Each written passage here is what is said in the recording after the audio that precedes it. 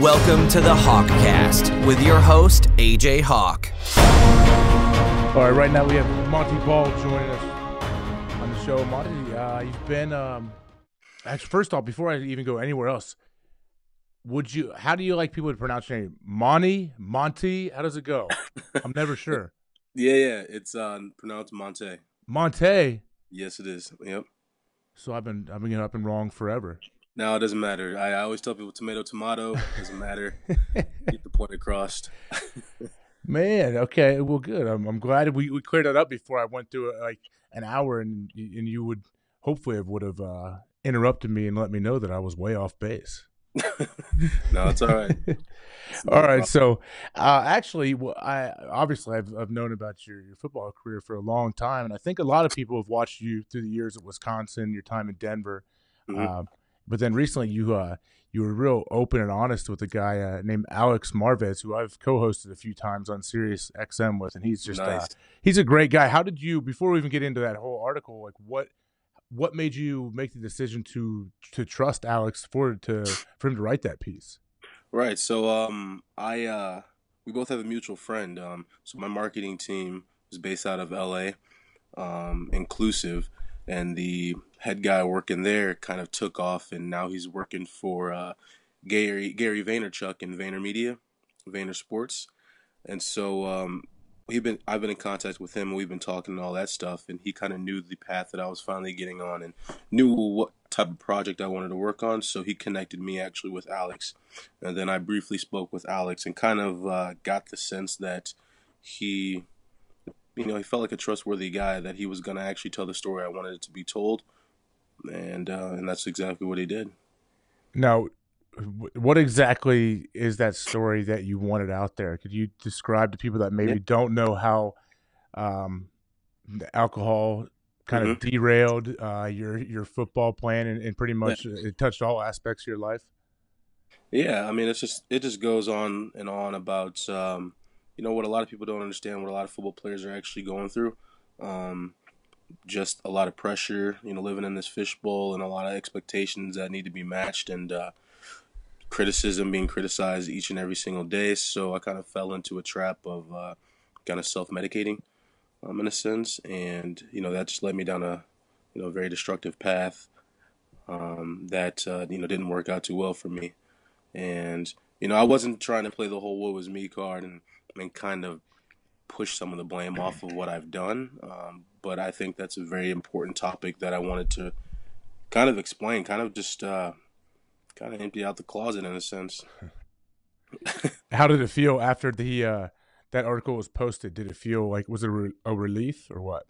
Yeah, man, I feel like there's a lot of relief, a lot of just pressure lifted off my shoulders, because it's an issue that's really heavy in my family. My father's a recovering alcoholic. My brother-in-law is a recovering alcoholic. His father's a recovering alcoholic.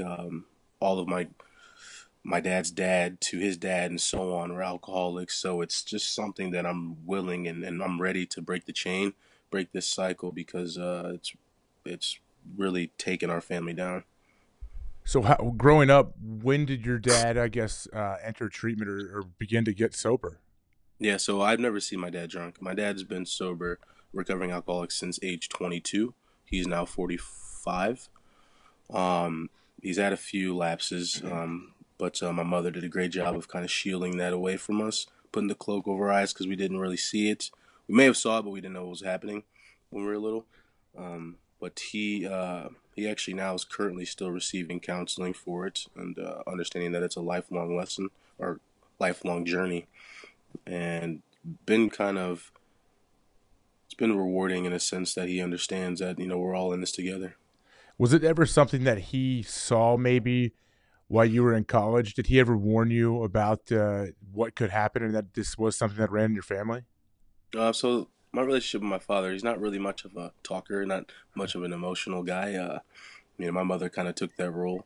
He was kind of the handyman all my life growing up, but hindsight's 2020. He did recently tell me that he did see me going down that path, but it was so hard for him to say anything because he was kind of looking at himself in a way.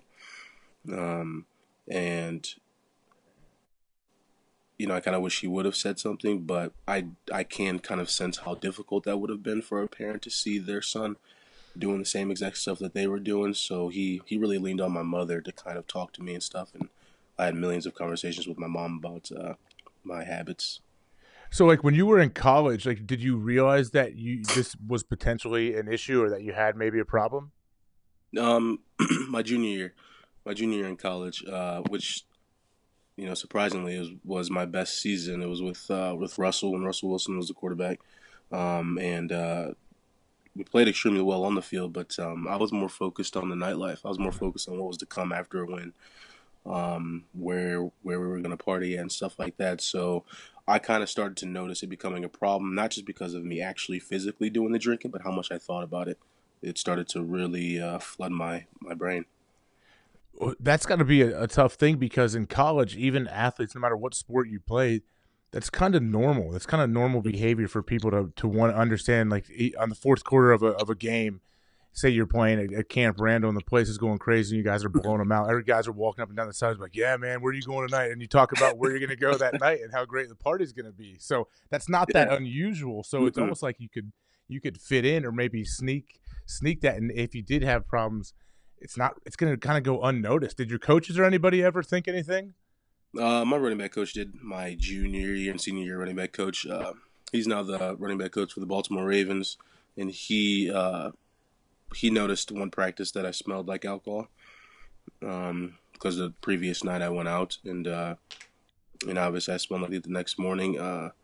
It was just, I had a long conversation. Sorry, a long conversation actually yesterday about this with somebody. It's because he kind of mentioned the same stuff that you just mentioned, but it goes even deeper with that, with the chemical imbalances that people have in their mind. Because right now you can say that I've partied with hundreds of football players drinking just as much as me, partying just as much as me, but I couldn't handle it. I couldn't handle it because of the way that what it did to my brain, and how it's hereditary, and how my father acted with alcohol is kind of passed down to myself. So it's common, but my goal is to kind of preach to college students that just pay attention to what habits that you're creating. Like, pay attention to that habit. Yeah. So that, man, that's crazy. So your junior year, you started to notice of how you felt about it. Would you wake up wanting to drink? Is it one of those things where, like, you're shaking, you have to drink to even out? No, honestly, no, and that's what I'm still in the process of kind of figuring that out. Is more of a social drinker, but my thing is I really struggled with social anxiety, being in big groups, constantly talking about football, constantly talking about everything and all that stuff. So I used alcohol as a social lubricant. It would calm me down, and then I was able to talk about anything and kind of blend in. So that's why I was more of a social drinker. I'd hurry up and drink and drink and drink just so I can calm down and be able to socially interact with others. Was that ever an issue? I know coming out, so you're a second round pick to the Denver Hmm. Broncos. That's something that they do their homework on, all their draft picks. Did you get any indication at the combine or from any scouts that people were worried about you drinking? Um, no, honestly, no. No, because I didn't really talk about it. I didn't really have major issues in college, other than I was cited. I was arrested at a Mifflin Street block party. I was cited for trespassing, but What happened? I was standing on someone's porch. So Oh. it's Mifflin Street. The houses have to register in order to have parties, and I was standing with a group of people on a porch that didn't register for a party. So we were all cited, arrested, and cited. Um, but no, a lot of teams didn't know about the issue because I didn't speak about it in college, and I just played football, and then I kind of hid under a rock and drank. Did you have one or two really close friends that had an idea, or that you could confide in? Uh, no, not in college. No, not in college because it was just strictly football. And then I was fortunate enough to have my family move up to Wisconsin my freshman year. Um, so I talked a lot with my mother, and she kind of knew, she kind of saw it early on because of how frequent I would drink. I mean, it was every single weekend until I blacked out, and I talked about it a lot. Did you miss it? Did you was it becoming a thing where you'd be late to meetings, or were you able to kind of hide it that way? No, I was still able to hide it, because it wasn't as bad then. I mean, it was. Don't get me wrong, it was bad, but it increased once I got into the NFL. Because in college, it was still school. It was still obviously it was still football, but it was still I would go home and hang out with my family. There were still other things that I was able to do without drinking.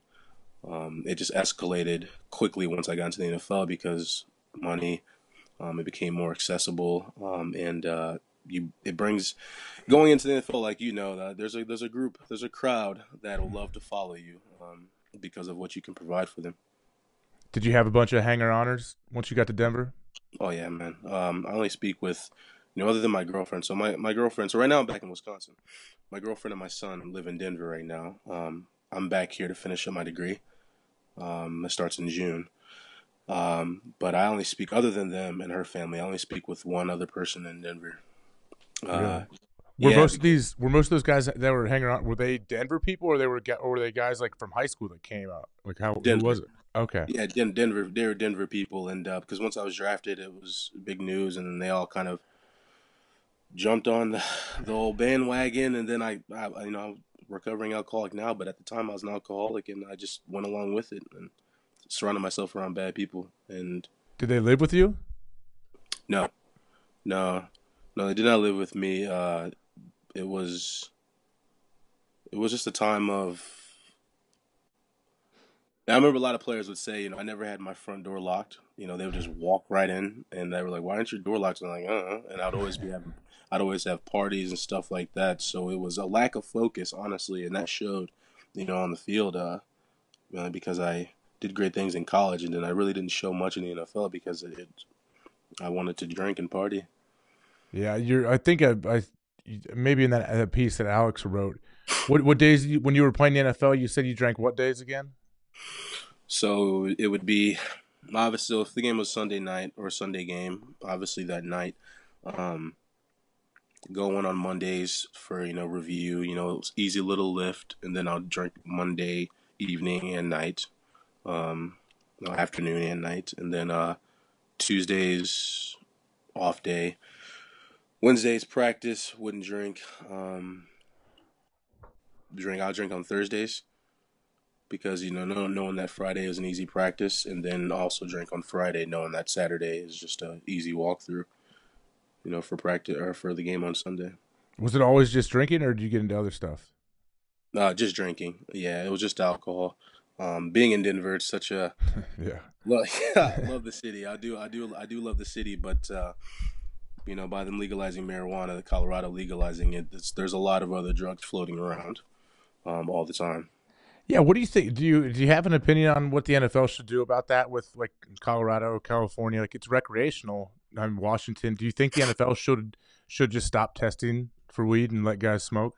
Hey, man, yeah, man, that's such a sensitive topic. Because I don't want to, I don't want people to think that I smoke marijuana because I don't. I don't want people to think that I'm against people who smoke marijuana because, there's a lot of studies that show that it helps for people who actually need it.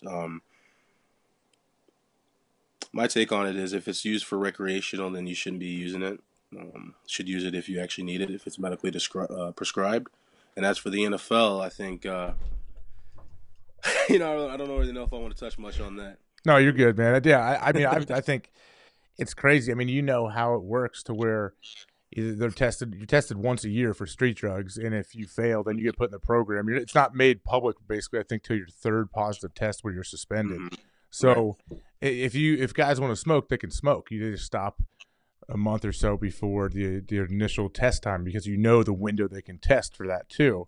Mm-hmm. But so it's like if you're getting suspended for smoking weed, you got busted multiple times, not just once. So true. Yeah. My thing is, I mean, it's if they really wanted to stop it, they would test more for it. Yeah, they'd test like they do for steroids, anytime, anywhere. So exactly. So yeah, it's like, hey, it's a wink and a nod. Like, hey, man, we gotta test you just so we can say we test you, but that's about it.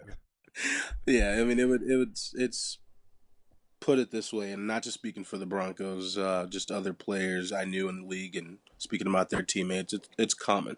Yeah, in That's all of pro sports, not just football. I mean, it's exactly. more common in other sports for sure. Yeah, man. So that's like that's a thing they're always talking about. What's Roger Goodell going to do? Who knows? It doesn't matter to me really, but it was whatever. If, like I said, if what you're doing at home doesn't affect me or doesn't put my family in harm, you can do whatever you want, man. I'm good. I'm okay with it. What about like when it comes to that? Did you ever make did you ever make poor decisions like where you get behind the wheel and drive?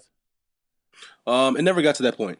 It never got to that point because of Uber, and also I had an Uber driver who lived, I think he lived 2 miles from my house.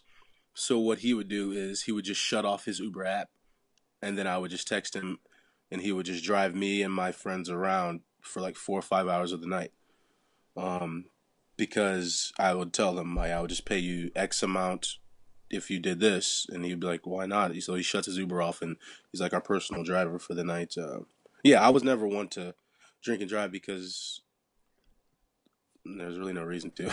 Yeah, especially with Uber changed the game with that. Yeah, you shouldn't. There's no excuse. I didn't at the time. I didn't want to park my car and do all that. I'd rather just get out and walk right in. Yeah, that's why I think now there's definitely no excuse if you're going a mile, it's just get an Uber. Pay $3 to get an Uber. Don't drive your car. And it's so easy to push a button, literally. So none of us really did that because there's no reason, especially if you have money and not that far from downtown, just Uber.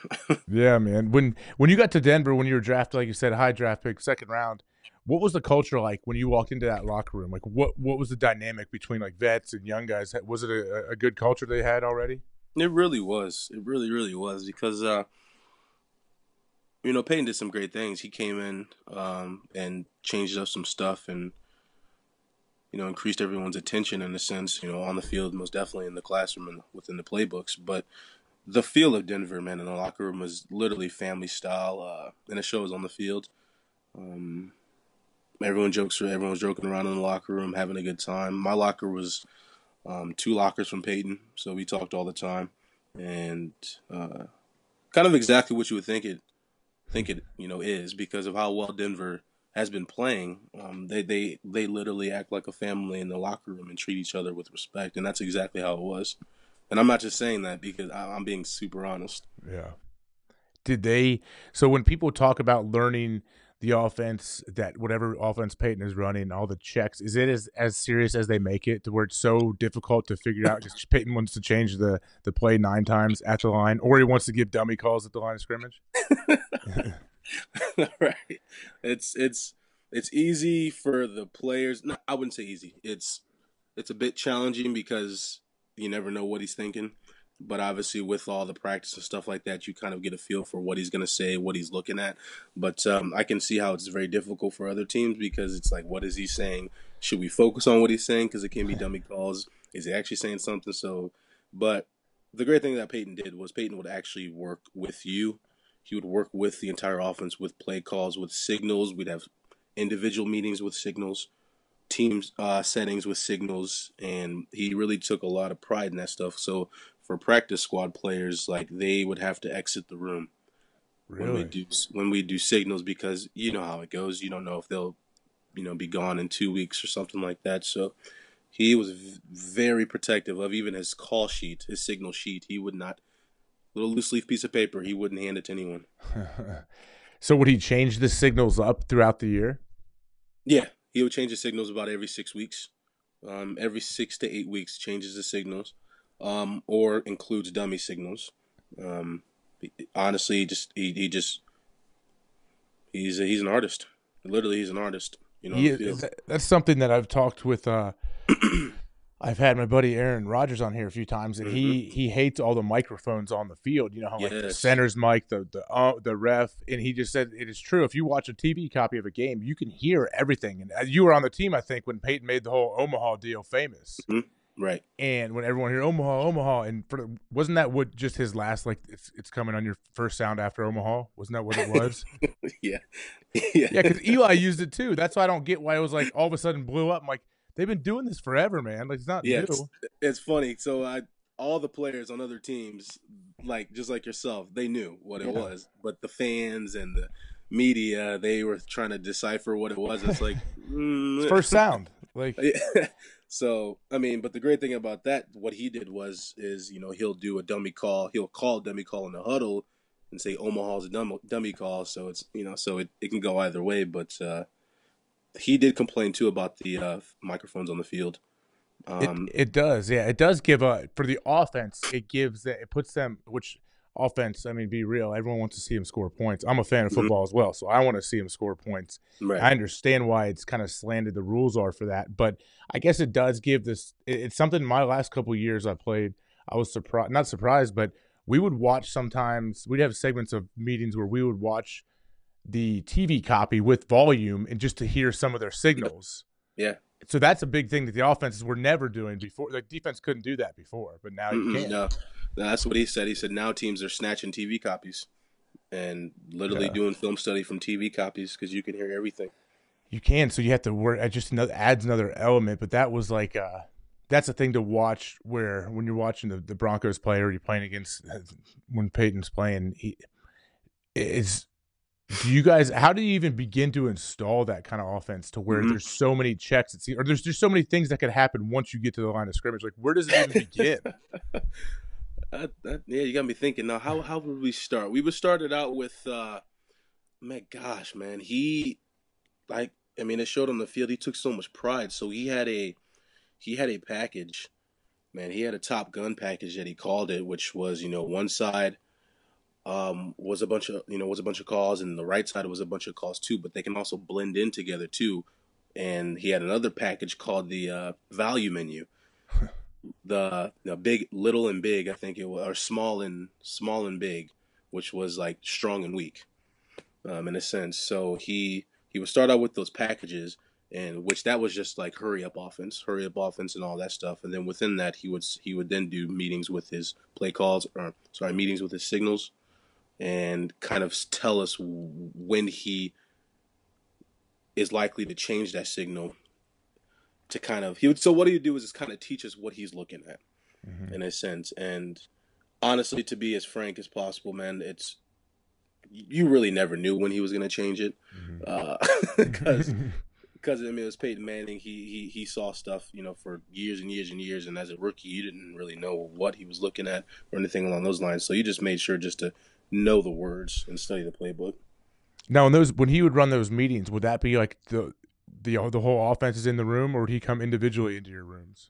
So we'd have team meeting. Defense leaves, they go to the separate room, and we'll go over the package that's installed for this upcoming team, and they will explain why we're using these certain plays against these certain players and stuff. And then he would then get up. So after the OC sits down, the offensive coordinator, he would then get up and go over the signals. Again, there would be so that he'll bring 30 signals to a game, and everyone had to study him.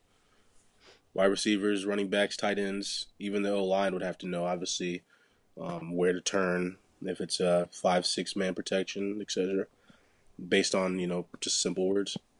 So would he sit there and just give the signals and all of you at the same time say them back, or is he individually quizzing guys? Yeah. Sometimes he'll individually quiz you. Sorry, I missed that. He would start out with, he'll just throw a signal up, and then we'll say it, throw another one up, say it, then he'll call a name. And and the guy gets nervous then? Yeah, I remember one time I was leaning back in my chair, and he called me. So I sat up and it took me a while to get it, but I got it because my running back coach sat next to me and kind of nudged me and whispered it. Yeah, so he would quiz players in front of the coach, so it was a all-day learning experience. That keeps you locked in. Yeah, it sucks. Those are anxiety-ridden meetings. I know. We would do that a lot of times in Green Bay, to where we go over our defensive signals, and each week I think we might be doing on Wednesdays or Thursdays. You have to go through the whole list, and he'd call, coordinator Dom Capers would call a new player up every week to stand in front of the defense, and Dom would just stand there and say, okay, and he would give our calls, and then you had to give the signals. And man, guys would get so nervous for their time. They'd have like their buddies quiz them in the hallway outside the bathroom right before. Like nothing. For some reason, guys lose their mind and freak out when they get called up and they have to do it. And it's a funny thing because your teammates. That's the thing. You want to be accountable to your teammates and your coaches. And if you start, even if you're like when we would be doing our signals, even if you delayed for a second, the whole room starts booing you and yelling and stuff. So it's a tough deal, man. They do the same thing. They would crumble up, so players would already have, crumbled up paper balls. As soon as you hesitated for longer than 3-4 seconds, they just chuck them at you. Yeah, I can imagine too if Peyton came to a guy say after the meeting and said, "Hey, man, you really need to." Really need to get in your book and learn those signals. I can imagine it would be like a disappointed dad coming down on you. You sounded just like him right there. No, it's funny that you said that you use that because I told other people that. I was like, on the field, Peyton's Peyton. Everyone knows how Peyton is on the field. He's very strict. He's, and that's, good for him. That's why he's a Hall of Famer, future Hall of Famer. But it's off the field, he was a jokester, but it was still kind of hard to relate because obviously the age gap. But then again, it was like, he had some kind of old corny jokes, and then he's sitting there with his tight jeans on and buttoned up shirt tucked in and everything. So it was kind of like a dad figure in a sense. Yeah. Really good man. Really good man. No question. That's the thing. As you get older, like Peyton's doing movie lines from like Top Gun. I'm like, and half you guys weren't born when Top Gun came out. You have no idea what he's talking about. So, and Peyton he probably goes back farther than Top Gun, giving movies from the early '80s. Oh yeah, he had some jokes that I kind of just laughed at. Just I didn't really understand them, but I was like, oh yeah. Didn't know what was going on. That is funny. So was your rookie year his first year in Denver? No. So my rookie year was 2013. I think his first year was 2012. Okay. Yeah, because 2011, I think, was Tebow. I think. Then 2012 was Peyton. I'm not sure. I think he was there for a year though when I showed up. Okay, and then your head coach for your whole time was Gary Kubiak? No. Fox. Oh, you weren't Fox in the transition to Kubiak. Man, my timeline is way off. Time flies, man. Yeah, he's in Chicago now. Yeah, he was my coach, Foxy. And then he was my coach my first and second year. Yeah. And then my third year, so I didn't even get an opportunity to play with Gary. I was released right after camp. Okay. That's the thing. Okay, so they made that transition. That's what I didn't understand. Was Kubiak the offensive coordinator under John Fox? No. Kubiak was the OC or quarterback's coach. I think it was the OC back in the – no, he was backup for Elway. I can't – my timeline's mixed up too, but the OC for Fox is now the head coach for the Dolphins, Gase. Oh, yeah, okay. Gase, yeah. He was the OC for my 2 years there. And then the third year we got somebody else I can't remember right now. Somebody new. Man, it's crazy to think John Fox left, and then Kubiak's first year they won the Super Bowl. Yeah, with Fox. Yeah. Like, what was the culture like with Fox? I've only heard great things from guys that have played for him. Honestly, Foxy is a down to earth jokester, even on the field during practice. Gets serious when it needs to be, but he was very relatable, easy to talk to, down to earth guy. I had no issues with him at all, and all the players, I never heard anyone say anything bad about Foxy, which I'm sure it's easy to coach when you're going 13-3 on average, every year. But I had no issues with him at all. Seriously. Yeah, he's highly respected. I mean, he's got to find a way to win in Chicago, which who knows, man. At the time of us when we're recording this, the draft's about to happen, so we'll see what happens. But how much attention do you pay to NFL football right now? Not a lot, man. Not a lot, and there's some other players too that I've kind of been talking to. I'll actually be with him tonight. That don't really watch much of it. So Chris Borland. Oh yeah. Yeah, we're gonna hang out tonight. I'm gonna see him, and it's kind of this overall, the group of people that I hang out with. We really don't watch a lot of football because I'll catch it if I know a big game's coming on. I'll watch it, but I do a lot more golfing now. Yeah. Yeah. Did you always do that, or is that no. recent? seriously something new, and I have a greater respect for it because I've actually been trying to play it, and I'm like, now watching these athletes do it on TV, it's like they're not only making contact, which sometimes I struggle with, they're putting it exactly where it should be. Like, so yeah, to answer your question, man, I'll catch a game. I still love the game, of course, but I'm ready to branch off and do other things. What are those other things? Like, what would that be? What's it look like? Yeah, becoming an advocate, man, for mental wellness, addiction awareness, kind of ending the stigma that comes along with being an addict. Because I believe if I'm able to break down that barrier, that the stigma that it creates, which is judgment, guilt, and shame, people will be more apt to speaking about their problems and receiving help. So, kind of branching off into the public speaking world, I had an event Tuesday night. I went and spoke at an addiction center, and it went extremely well. That'd be awesome, man. You have a great story. I like to do. I just had a few speaking gigs, and I want to get more into it. But you're right, especially when you're open and honest, as you said when you first started. We started talking, like you kind of emptying out your closet with Alex Marbez in that piece.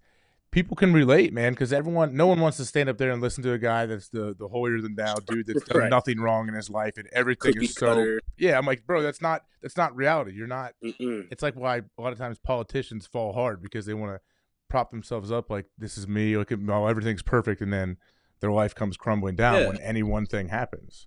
That's kind of what I explained to the group is because they were still kind of, and I told them it's extremely humbling that they're still saying these great things about me after everything. They were praising me for what I did at Wisconsin and stuff, and I continued to thank them, but I also told them, like, strip me of football, then who am I? I'm the same exact person that you guys are, someone who dealt with depression, anxiety, and self-medicated with a drug, and which, ultimately, kind of ended my career, but there's a silver lining in it. I believe that I'm on path right now to actually find a better passion. Do you think when you talk about self-medicating, that's interesting to me. So, I know I saw where you went and had a workout or a tryout with the Packers. Yeah. And it said, was it you were overweight when you showed up? Is that right? Yeah. Do you think that was how much? You think? 4 or 5 pounds. I think I weighed in at 234, 230 or 234. I think it was. They wanted me at about like between 225, 230. So I think I was about 230. Yeah, somewhere in there. Did you know that you were overweight? Of course. Yeah, of course. Because once I was released by Denver, I kind of really increased my drinking because I had a lot of time on my free time, and just put on some bad weight, and then was like, oh wait, I got a tryout. Let me go do this tryout. Was that a form? Do you think like letting yourself go a little bit or drinking, like, is that a form of like self-sabotage where if you give yourself like a built-in excuse, you could kind of tell her, hey, I wasn't really trying for that anyway, or I came in overweight? I know that that happens all over the place. Kind of self-sabotage in a way, just to not go play. I guess like if you never truly step out there or give it your all, then you kind of in the back of your mind can have a feeling like, hey, well, I could have definitely made it, but I kind of I was messing around. I wasn't really working. I wasn't doing. But if I want to, if I put my mind to it, I can make a team. That's what you're saying. That's kind of That's kind of how it was.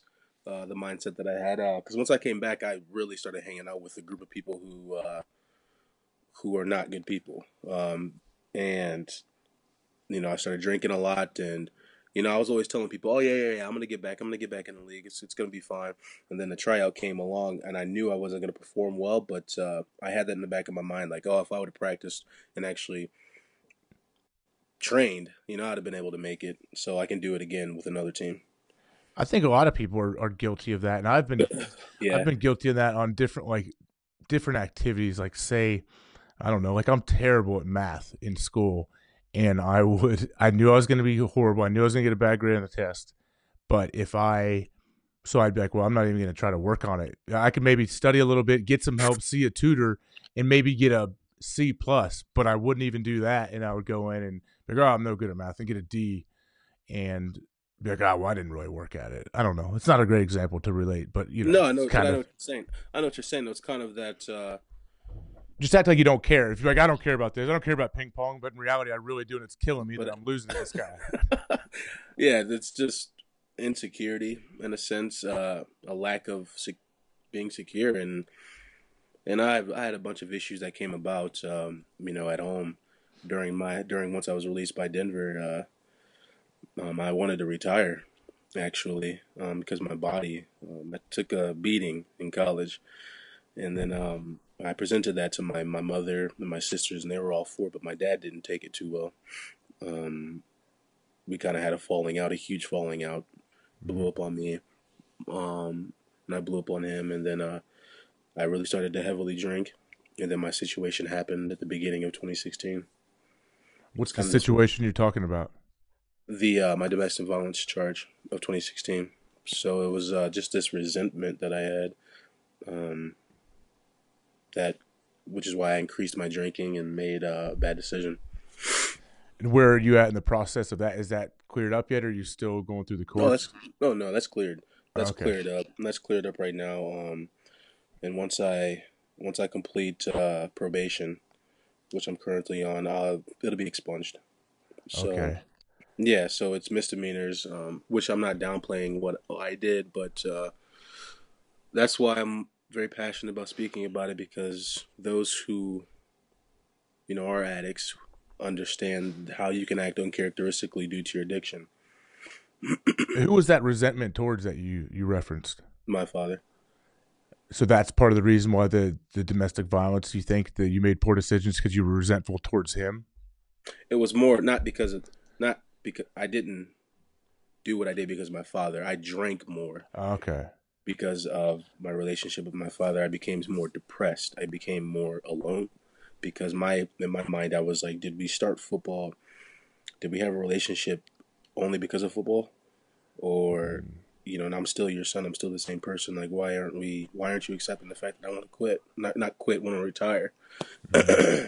So it was hard for me to kind of swallow that pill and deal with it. Where are you at right now with your dad? We actually are recovering.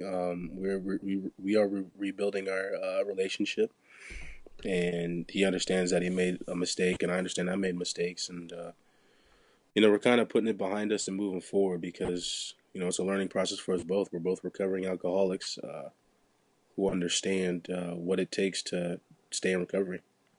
So you have a son, I know. Like, how do you? Yeah. And it seems like Oops, sorry. It's genetic a lot of times, that the gene, the alcoholism or the addiction gene. Like, how can you? I don't know, not drill it into your son's head, but how can you make him aware of this? Of, hey, this is in our family. This is real. Like, how do you present that as he gets older? Yeah, man. This is where the passion comes from, because I told somebody the other day, I actually told the group on Tuesday night, I said, I want for my son, I wanted him to be, proud of the accolades and all that stuff, but I want him to be proud to call me his father, by the path that I'm on now, actually fighting something. Instead of fighting defenses, going against defenses, I want him to really pay attention once he's older to how I'm fighting against life, what was given to me, from, my father and so on. And that's really my passion, is to kind of explain that to him when he gets older. I'm sure he's going to experience with alcohol. A good amount of people do. But I just want him to tread lightly. Yeah, to let him know. That's got to be tough when they have that. Hey, there's a high chance you have this gene. It's been in generations. Man, I don't know. What do they? So where are you right now in the recovery process? I am currently, my calendar's sitting right over there. So 267 days sober. Wow, congrats, man. How does it get easier each day, or does it get harder? It's weird. It's a little bit of both. It gets easier, but it also gets harder, because I know that it's not going to always be easy.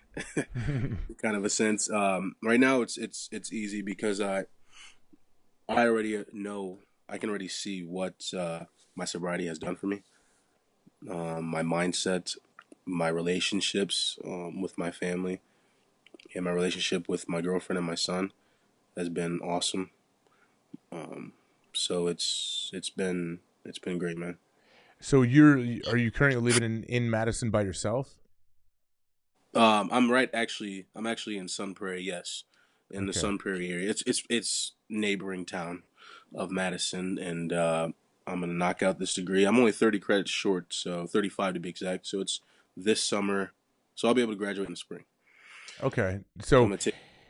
do you worry about being there like near campus on your own? I feel like alone time when guys are alone, the friends I've had that have had some addiction issues seem like when they're alone, they tend to make poor decisions. Well, I'm fortunate enough to have my family still here. My older Okay. sister, my older sister's even here with my younger sister, my brother-in-law. We go golfing every weekend, so and both of my parents are here. So I got family here that I spend a lot of my time with, and my girlfriend and my son make trips here almost every other weekend.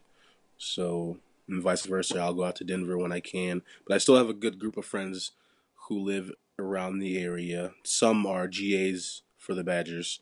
Others, are participating in this program that we're all participating in. So, Is Borland in that program? yeah, yes, yeah. What is the program exactly? It's just it's a meditation thing that we're all doing, bringing mindfulness into sport. Um, which he's really passionate about doing that, and I think it does actually help because with head trauma comes multiple head trauma comes anxiety, comes all of the bad stuff. So just meditating and being aware of living in the now kind of helps out. How is your head? What's your concussion history like? My head's good actually. I just participated in that brain and body study. Flew me out to Cleveland. They did and did scans of the brain and everything, and I'm good. Surprisingly, brain's good, which I'm surprised because I had 996 carries in college. I think it's one of those. And especially like you're cut out of the cloth of Wisconsin, just straight bruisers. So my freshman year, man, we went there to Wisconsin and played, and it was like I can't even name all the running backs. First string guy comes in, he's like 5'9", 240, all muscle, like and then all of a sudden the third back, it's like every single guy. I'm like, these dudes are all clones of each other, and they're impossible to take down. So that's all. Whenever I watch you play there, I'm like, where do they keep getting these guys, like these monsters that are so hard to tackle? Yeah, they go and search and find their exact mold they're looking for. But everything's good though with my brain, and concussion wise, I had documented 4 of them. Which I mean, which you understand it. There's so much gray with it, to where some doctors have to document it for protocol reasons. Did you have any nasty ones, like where you puked or had to spend the night in the hospital? No, honestly, no. No, none like that. Just a lot of. I had really one bad one during the game, which I didn't know I had it until after the game.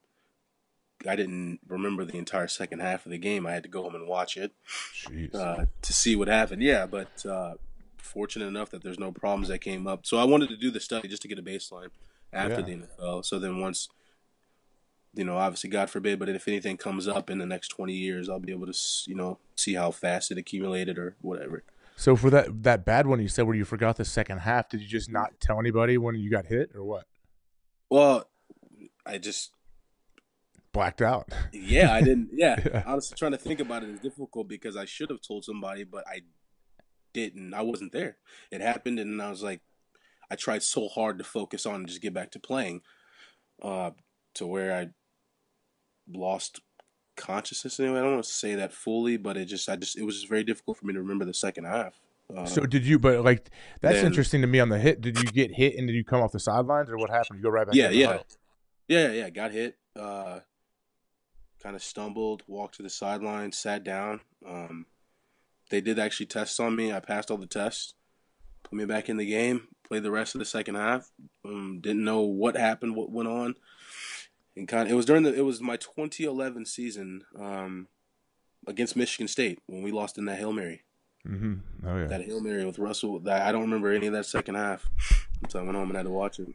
Did you come in and tell the trainers or the coaches when you came, like a day or two later? I told them the next day, yeah. I told them the next day, and then, they did a great job of doing the whole protocol, the 7-day thing, and making sure I was good to go. Did you miss any games? No. Dang, man. You're a trooper. You're a throwback, man. You're young, but you're a throwback. Yeah, come on. You know how it is. You know how it is in college. It's you just got your bell rung, get back in there. You just got dinged. Yeah, man. It's, not a lot of lawsuits that you can come about with in college as you can in the NFL. No, and I think in the NFL, man, when I watch it, they have like independent doctors on the sidelines up in the box Yeah, now. the box. The Yep. problem is though, there's still it's always going to be an account. The player's going to have to be. It's on him ultimately. Mm-hmm. You can play it off where they don't. You can't. You don't show unless you get dinged really bad and you're walking and falling down. Right. You can play it off to where they don't. They're not going to know. You have to kind of self-report if you want to make a difference. Yeah, yeah, and that's and that's why it's such a catch-22. It's or a double-edged sword in a sense. Because players, you get it. You don't want to get out and sit out for a game. You want to make an impact. You want to keep your position. Look at Alex Smith. Alex Smith and Kaepernick's a prime example. Yes, it is actually concussion and he lost his gig. Yes, it is. Lost it. Yeah, so you want to keep your job. You want to stay in because for most players, most players are expendable. If you're not the Peyton Manning, Tom Brady's. So man. I don't know how they can do, especially these independent doctors or people on the sidelines. Yes, they will. They're trying very hard, but they haven't been out there and they haven't taken. They don't. If you don't know the kind of shots that are, a lot of times it doesn't look bad when guys get dinged up pretty good. Right. Especially as a running back, I can't imagine it's got to be like the guys coming in late, just hitting you right perfectly in the temple or under the chin or something, to where other people would just think it's a normal play. But I feel like I can, since I've been in there, you have an eye and you can see like, oh man, watch out, man, this dude's going to be wobbly getting up. Right. It's really it's like as you're going down about 6 inches from the ground, and then that guy just comes in, just dives right on in like the back of your head. Those are the ones, it's like, because they're completely unexpected.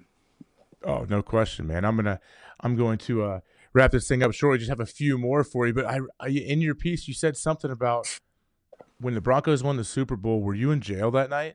Yes, I was. Could you see the game? Yep, watched it. How'd they have, like, were you in your own set, like in a big open room? What was it? I was in it was a kind of big room. There was about 8 of us in there. 2, 4, 6. Yeah, there's only 6 of us, but in a little bitty metal table in the middle. Obviously, the toilet, connected water fountain, right above it was the TV. People in there knew who I was, and it just didn't feel good, man, watching the team that just released me win the Super Bowl. And then I'm sitting in jail watching it. It was an eye-opening experience, but in a good way. And I say eye-opening in a great way because, it really changed me. Was that like your bottom? Oh, 100% bottom. I mean, I'm sitting in jail. There's a guy who came in. He was kind of upset with me that I was in jail. Because he was like, you're supposed to be an idol. You're supposed to be someone we're all looking up to and all this stuff. And, I'm just sitting there just keeping my head down, keeping my mouth shut. And, he's kind of just going off, not in an aggressive way, but he was just saying it. And I just kept watching the game and all that stuff, just minding, my own business. But it hurt. It hurt because a bunch of emotions were going through my head. I mean, I obviously had people looking up to me, kids looking up to me, and I made a mistake. Now I'm watching, the team that I grew up idolizing, been a Broncos fan my entire life, win the Super Bowl. Dude, that's almost like a scene out of a movie, man. It really is. Really? Yeah. You can go back and you can actually date it. They won the Super Bowl February 7th. I was arrested February 5th, Friday night. So I had to stay in jail through the weekend till Monday. Wow. To see a judge.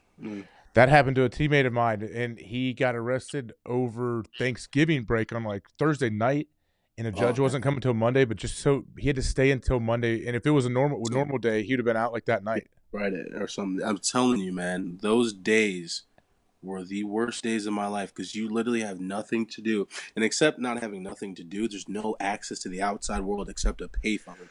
It's like, but there's only so much you can say on that phone because they're listening and all that stuff. So, and it's timed and all that stuff. So it's just the lack of access to the outside world, what's going on. You can't see, there's no windows, there's no nothing. And then just that feeling of shame, guilt.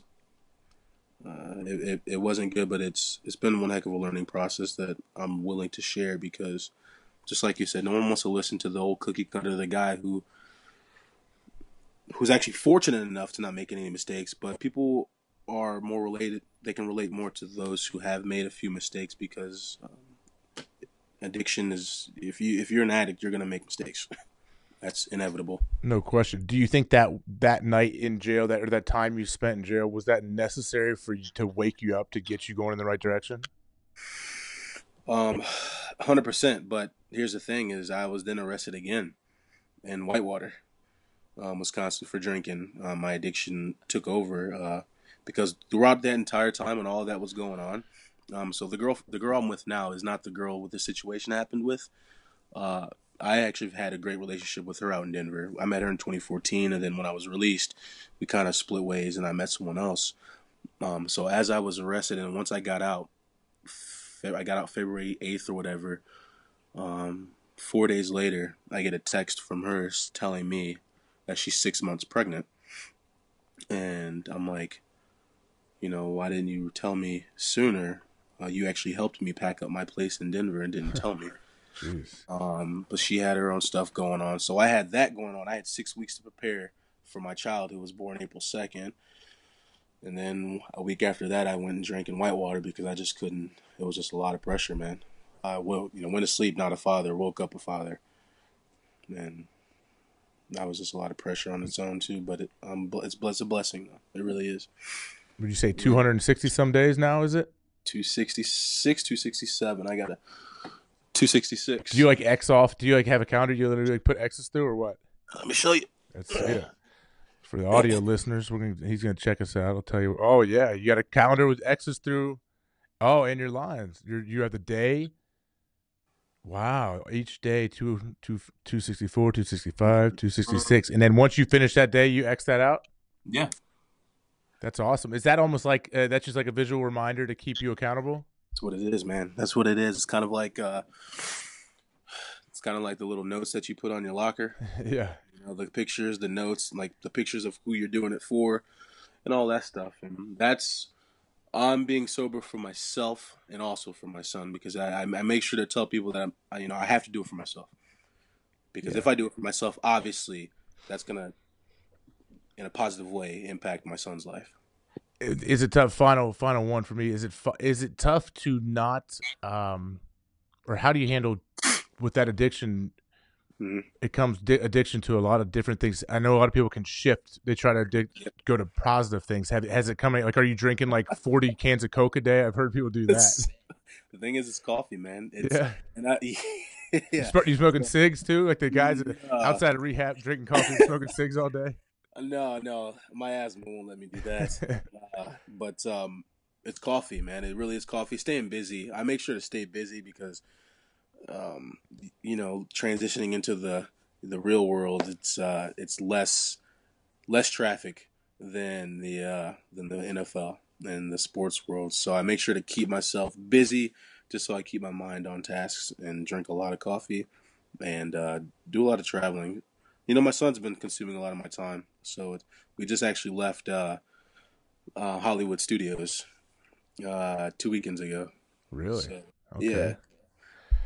Nice, man. All right, well, Montee Ball, I appreciate you coming on here, being honest. It's been obviously fun watching you play, but I think it's cool what you're venturing into now. So I really, really appreciate you. Where would you want people to find you if they want to go check you out online or find one of your speaking gigs? Yeah, my website's gonna launch tomorrow, actually. So once my website launches, I'll actually send you the link. Yeah, we'll put it up. What's the name gonna be, or what's like the URL? Well, I'm not gonna say that now because it's still under the works. So you can actually jump on and look at the site now, the domain name. But I don't want people to do that yet. So So what I'm gonna do is it's coming out tomorrow. So I'm gonna shoot you the link. If that's okay with you, and I'll really appreciate Hey, good news for you, Montee. This isn't going to be posted for probably five or 6 days, so you could say it now. Cool. Oh, really? Yeah. Oh, awesome, man. So what it is, it's monteelball.com. Okay. We'll link to it underneath this episode too on YouTube and on the iTunes feed as well. Yeah, that'd be perfect. So right now it's still under the works, but it's gonna be good. It's gonna show all that I'm doing. I do a lot of volunteer work. Giving back is very therapeutic for myself, because all in all, I'm still fortunate. compared to a lot of others. So I make sure to keep reminding myself that by giving back and just being thankful for the process, catching my addiction at a young age, 26 years old. So awesome, man. Well, Montee, really appreciate it. We'll link everything up for you. And yeah, thank you. We'll talk to you down the road, man. I really appreciate it, man. And I grew up a Broncos fan, but man, I loved watching you play, and I'm being 100% honest. Obviously, go 4 years here in college.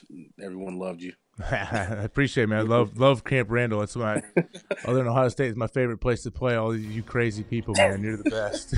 You're the best. Right. All right, man. Thanks, Montee. I'll talk to you soon.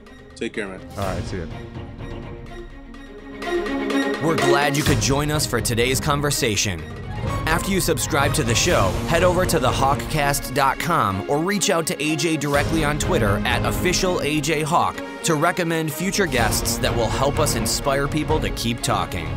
Thanks again, and we look forward to speaking with you next time on the HawkCast.